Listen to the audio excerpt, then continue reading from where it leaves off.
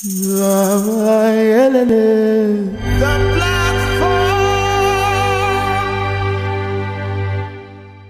this is to show that our spirits are more powerful than the COVID-19 virus, and that the nation is united in its battle to defeat this pandemic.